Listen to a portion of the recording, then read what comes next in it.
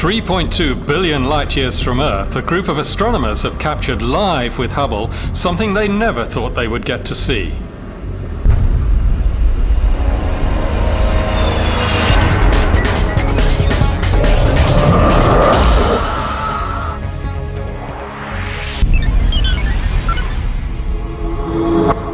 This is the Hubblecast, news and images from the NASA ESA Hubble Space Telescope, travelling through time and space with our host, Dr. J.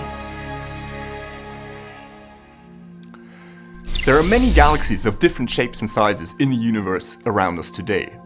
Now, roughly half are gas-poor, elliptical-shaped galaxies with few new stars forming today, whereas the other half are gas-rich, spiral and irregular-shaped galaxies with lots of new star formation activity.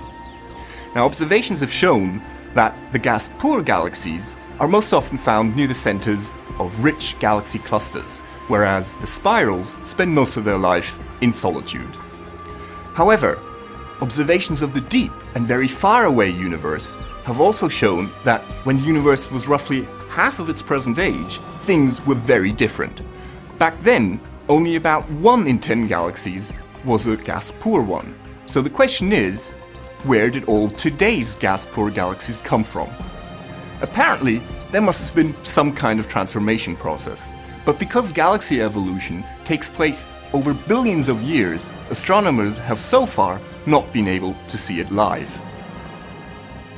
New observations with Hubble by an international team led by Luca Cortesi of Cardiff University, United Kingdom, provide one of the best examples to date of this metamorphosis.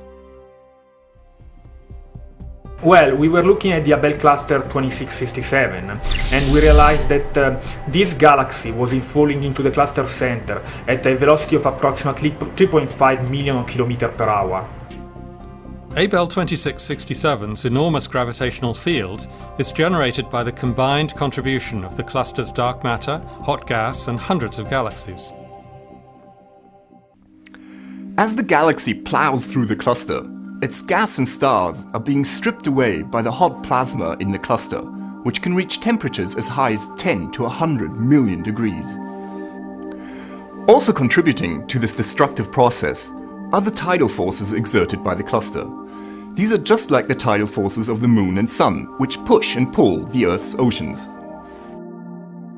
Both processes, the tidal forces and the aptly named ram pressure stripping, resulting from the action of the hot cluster gas, resemble those affecting comets in our solar system. For this reason, scientists have nicknamed this peculiar spiral with its tail the Comet Galaxy.